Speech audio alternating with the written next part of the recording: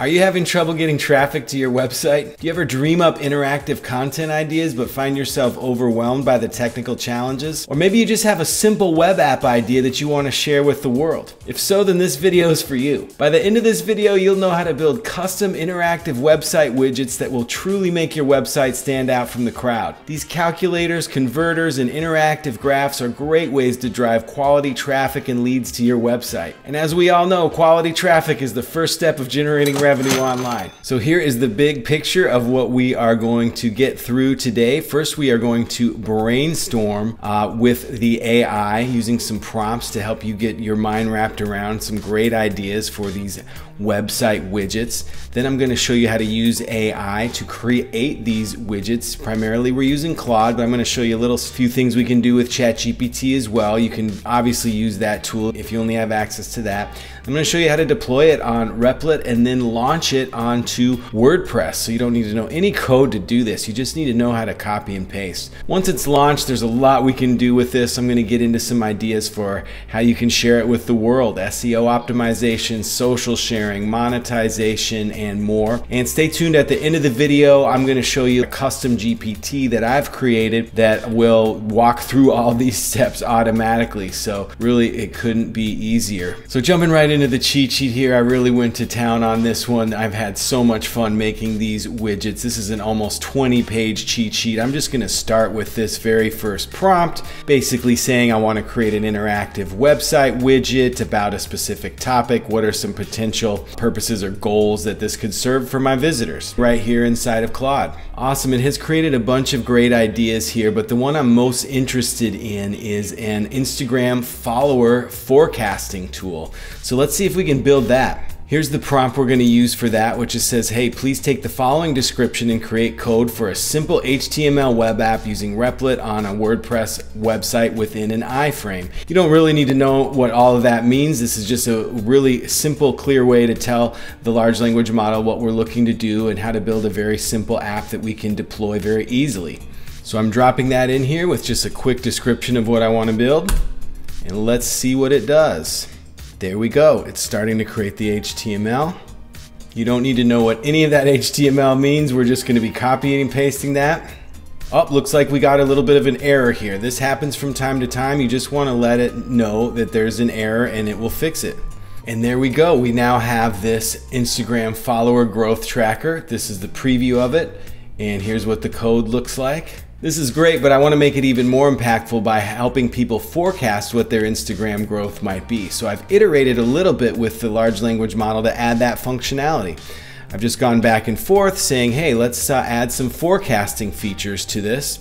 And it has come up with this code right here. Again, you don't need to worry about any of this, but I thought this is a pretty cool little app. So let me show you how this works. We're gonna say on the 1st of January of this year, we had 80 followers. And we're gonna say today we have, let's say 300 followers.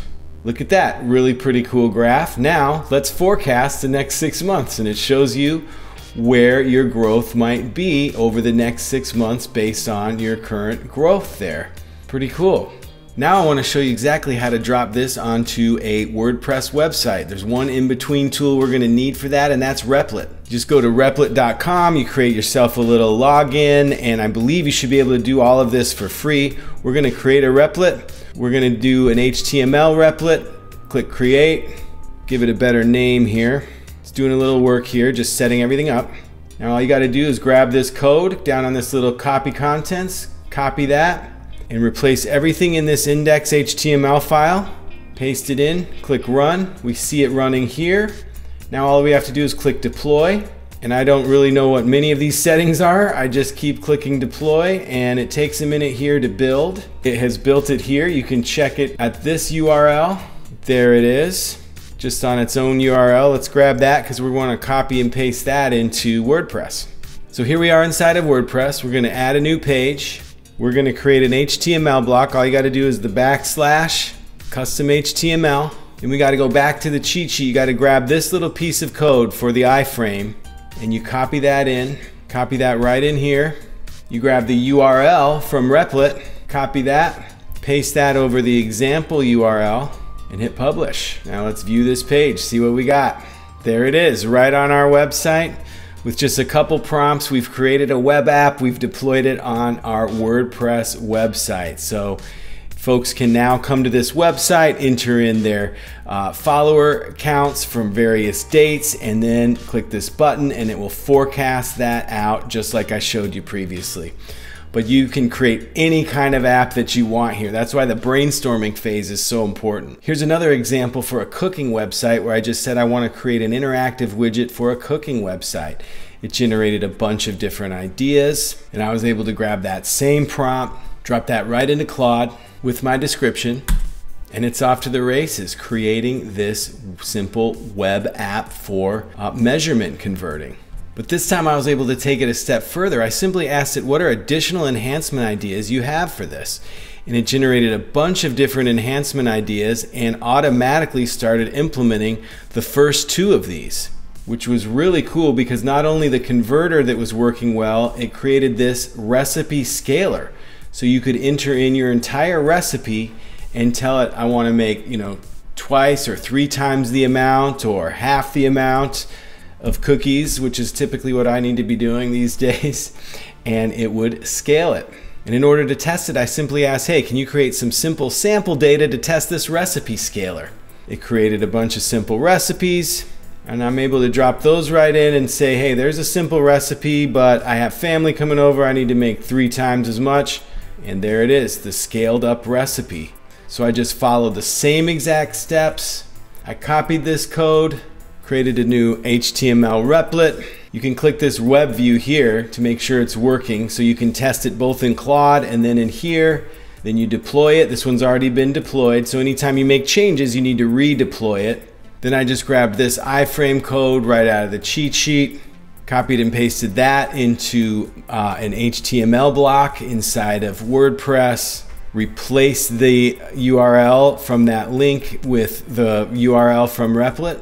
And here it is right on my website. We've got the converter there, we've got the recipe scaler. So these calculators, converters, interactive graphs can really add a lot of sparkle to your website, but you want to make sure and share it with the world appropriately. So in the cheat sheet here, I have a ton of different best practices for how to optimize the page that you've built with these converters.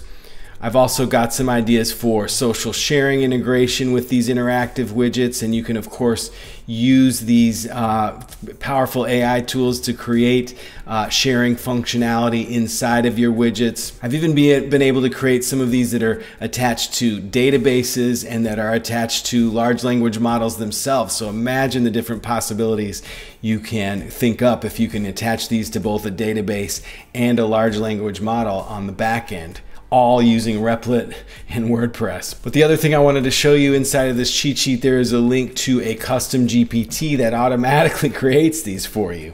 Let me show you how this works. All you gotta say is let's begin. I'm gonna say I have a website for karate. See what it comes up with. Here's some cool stuff. Karate belt age calculator, bar graph of belt levels. Really cool stuff here. And now it has created this karate belt age calculator. So I'm just gonna do the same thing and copy this code right into Replit.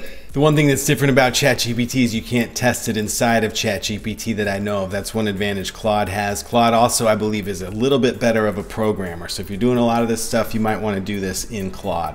And here you can enter your birthday, and it says if you're born in 2011, your average age would be a blue belt. Adding that custom HTML block here, just /HTML. And I'm copying and pasting this little code snippet out of the cheat sheet again. I'm copying and pasting this link from Replit right over top of that example link, publishing it, and there it is. So just in a matter of seconds, imagine if you spent just a couple hours creating something like this. You can really build some pretty impressive stuff if you start small and just build on top of it. There is a ton in the cheat sheet that I made for this video. I've had so much fun building these.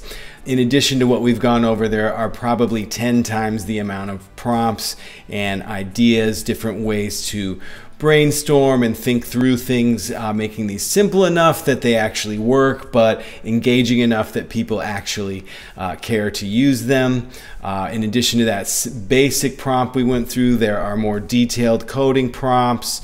There are all kinds of hosting and deployment ideas, different ways to integrate with WordPress, different ways to optimize the site, so getting it to brainstorm on SEO keywords, etc. There's a whole section here on analytics and performance. So if you've got something out of this video, make sure to check out the Patreon options where you can get access to this cheat sheet and almost 100 other cheat sheets, all instantly for supporting me on Patreon. There's also some coaching options in there as well. I really appreciate you joining me on this mission of helping people all over the world learn to use AI tools in a practical and actionable way.